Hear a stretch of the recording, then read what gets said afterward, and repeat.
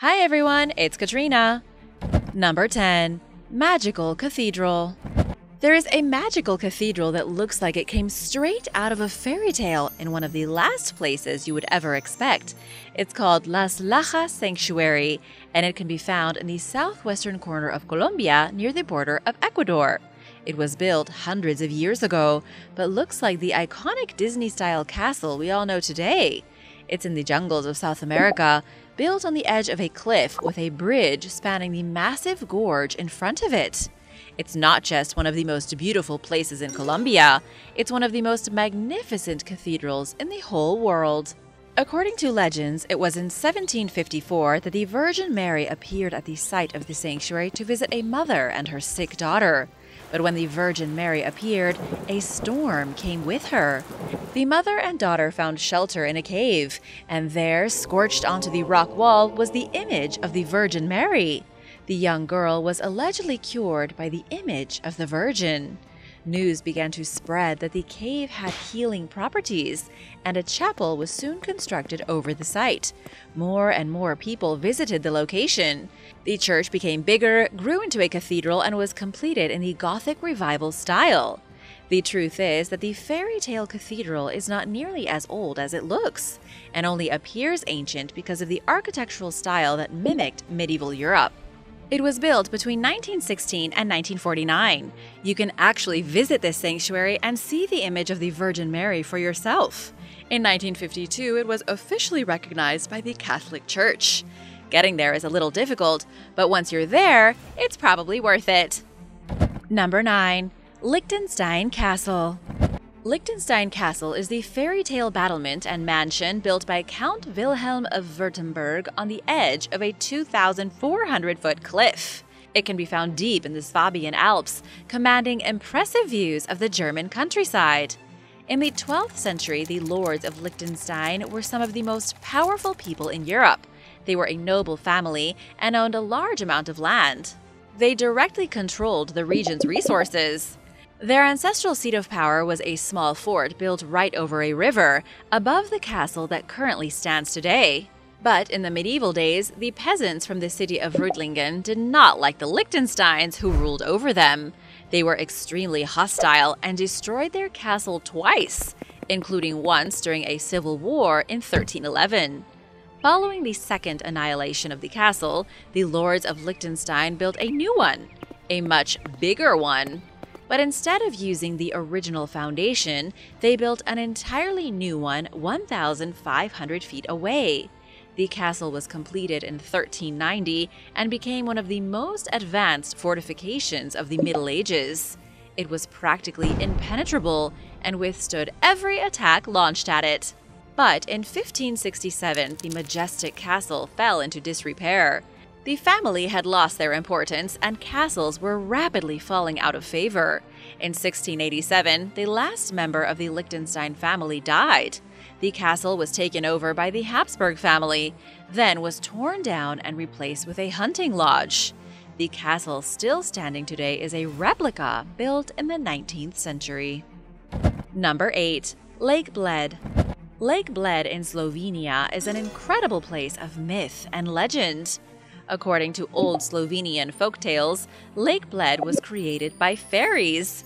It was once a land of great fertility that attracted shepherds from all around Europe. But while shepherds took care of their flocks during the day, fairies played in the fields at night. The fairies eventually grew worried that the sheep would eat all of their grass, and so they asked the shepherds if they could build a fence to keep the sheep away from them. But the shepherds didn't listen. All the grass was eaten, and the land was left barren and dead. The fairies were so upset they had the whole area flooded by springs and creeks. When they were finished, only a small island in the center of the lake remained, and that was where the fairies continued to dance underneath the moonlight. In the 17th century, the Church of the Assumption was built on the island in the center of the lake. And yes, the church has its own story too. Legend says a widow was so devastated after the death of her husband that she turned all her jewelry into a shimmering bell. Her plan was to install the bell in the chapel on Bled Island to honor her husband. But on her way to the island, the bell sank to the bottom of the lake. The Pope heard of her story and had a new bell commissioned, which is still in the church today. Some even say that on an especially still night, you can hear the bell chiming from underneath the lake. Number 7. Mount Athos. Mount Athos is truly an incredible place. The mountain is one of the most breathtaking places in Greece. It's covered in thick forest right at the edge of the beautiful Aegean Sea and rich in ancient history. The slopes of Mount Athos are speckled in over a dozen beautiful monasteries and other religious buildings, all with unbelievable views over the coastline.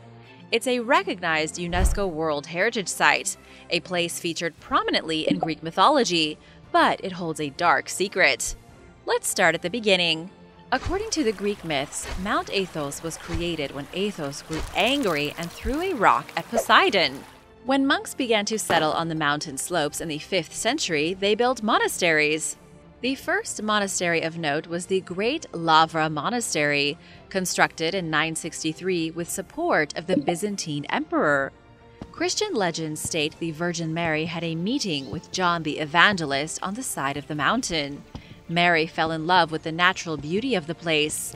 She was supposedly so struck by the beauty that she asked God for Mount Athos to be gifted to her. God said yes, the mountain would be her inheritance. Mount Athos would be her own paradise where all those in need of salvation could be saved. Fast forward 2,000 years, and women aren't even allowed there. Even though Mount Athos is technically part of the European Union, women and even female animals have been banned by the monks for 1,000 years. Since the mountain is in Greece, which is part of the EU, there should be strict gender equality laws. But the church gets what it wants, and no woman is allowed within 500 meters of the coastline. It's also off-limits to children and eunuchs. And now for number 6. But first, I want to give a big shout out to Charity Snow and Cassandra Skinner. Thanks so much for watching and supporting Origins Explained. If you are new here, be sure to subscribe and join the family. Number 6. Hobbiton. Hobbiton is a place in New Zealand that makes you feel like you've just stepped into a fantasy world. Hobbiton is the very real set used by Peter Jackson when he filmed the Lord of the Rings movies. It's the only place in the world where you can step from reality into the world of Middle-earth, specifically the Shire. But let's look at the real history behind the village of the Hobbits. When Jackson was looking for places to make the films, he found Alexander Farm during an aerial search. He thought it would be the perfect location for Bag End, and so the farm was transformed into the home of Bilbo and Frodo Baggins. But when the movie ended, the set never came down. The franchise is so ridiculously popular that the set remained standing and became a tourist attraction. And then when The Hobbit was turned into a trilogy, Hobbiton was renovated and used for filming the new movies. And it's still there today. Number 5. Krakow. Krakow looks like a crumbling, forgotten mountain town from a dark fairy tale. Its buildings are empty, its homes are vacant, and yet it still stands proudly on the side of a mountain overlooking the hills and valleys below. It was clearly once a magnificent place to live, yet it's been empty since the 1960s. Its history goes back over 1,500 years. Krakow was founded by Greeks who had recently moved inland to Italy in the year 550. There are ancient tombs in the area dating back 1,200 years. At first, Krakow was a small and humble village at the peak of a mountain looking at the sea beyond. But as time went by, the population boomed. When the university was established in Krakow in 1276, there were about 450 residents. By the 16th century, the town had exploded to 2,500 residents. But this was its maximum threshold. The hilltop city could not hold any additional humans. The stress of the expanding city caused more problems than anyone had anticipated. All those moving feet and all the new houses caused the mountain to erode and sparked landslides and earthquakes. The town was devastated by a landslide in 1963 that convinced everyone still remaining to leave. This was after decades of hardship and food shortages because of the unstable soil. All that's left now is the empty shell of a town built in the Dark Ages. Number 4. Hurstmonceux Castle. Hurstmonceux Castle can be found in East Sussex. It's an absolutely perfect example of a fairy tale castle.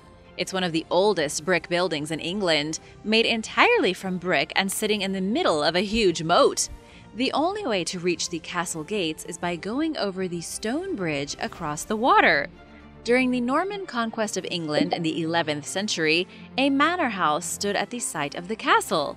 After the Normans invaded and took control of England, the lady of the house married one of their noblemen. The manor was made into a castle around 1441.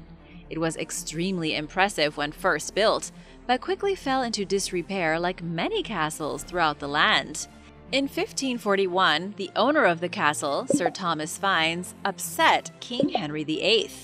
He and his aristocratic friends got together and were going to raid another fellow lord and go hunt on his land. Unfortunately, he got caught, and everything went terribly wrong. For this hunting trip gone awry, Lord Fynes was hanged for treason. The castle then came into the possession of Thomas Fynes' descendants, who did not maintain it.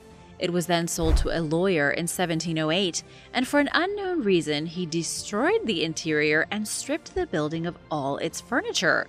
The only thing that remained were the original brick walls. In the 20th century, Hurstmonceux Castle was renovated. It was turned into the site of the Royal Greenwich Observatory in 1957 and is currently a tourist attraction. Number 3. Panam Nagar. Panam Nagar is an abandoned city in Bangladesh.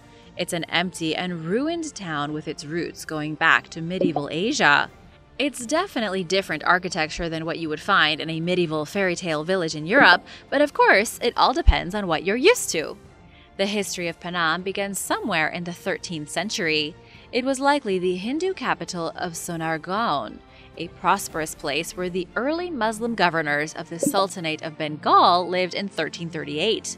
It prospered as a merchant city with splendid palaces, winding city streets, and bustling marketplaces where people sold everything from spices to raw cotton. But like many medieval cities of the ancient world, the magic of Panam was buried under modernization and industrialization. It started in 1610 with the construction of highways and bridges. The city became a stinking cesspool of filth and urban life. In the 19th century, it was under colonial rule and was mostly under the control of the British East India Company. The British established factories in the old city for cheap later. Then, after World War II, what little remained of the once magical Panam Nagar was left abandoned. Number 2. The Lost Castle of Gloucester. Gloucester Castle was built by the Anglo-Normans during the years after the brutal Norman conquest of England. Historians believe it was the first sheriff of Gloucestershire who commissioned the construction of the castle, a man named Roger de Pitre. Gloucestershire or Gloucestershire? What do you guys think? It consisted of a simple motte and bailey in 1066. That was during the reign of William the Conqueror. 16 houses had to be destroyed just to make room for the castle. Then, a few decades later, it was enlarged by King William II. Legend has it he demolished another 8 houses to give his castle more room to breathe.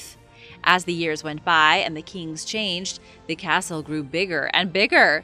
Henry III was so fond of Gloucester Castle that he used it as his own personal residence. During the Second Barons' War of 1264, it was besieged twice. It was during these years that the castle doubled as the local gaol or jail, an Old English term for prison. Eleanor of Brittany, the cousin of King Henry III, was even imprisoned in the castle because she had a more legitimate claim to the throne than the king. But then things took a turn in the 15th century. The castle was used briefly as a fortress by Richard III, then converted entirely into the county jail. Stone was removed from the fairy tale castle to help in the construction of other buildings. The castle was even disassembled in some places to construct local roads. In 1787, the castle was demolished and a new jail was established in 1791. The original foundations of the mythical castle weren't found until December of 2015. Number 1. The Fairy Tale Forest. There is an amusement park in the Netherlands unlike anywhere else in the world. Most of the attractions inside the fairy tale forest are inspired by storytellers like the Brothers Grimm and Danish author Hans Christian Andersen. It was founded in the early 1950s as a bizarre idea to boost tourism in the area. Over the next 10 years, amateur inventors, filmmakers, and artists put together 10 fairy tales. They use Sleeping Beauty, Snow White and the Six Servants, the Frog Prince, the Chinese Nightingale, and many others. These days, though, the fairy tale forest has over 25 scenes, including a recreation of Little Red Riding Hood and her grandmother's house. There really isn't anywhere else that can bring you into a fairy tale like this place. There are dragons in the park, talking trees, and huge castles. There is even a house made from candy where you can see Hansel trapped behind the bars of the window and desperate to escape. Would you like to visit this place? Let me know in the comments below. Thanks for watching! If you could pick just one, which of these fairy tale places would you love to spend the night? Let me know in the comments, and be sure to hit that subscribe button if you haven't already. See you next time. Bye!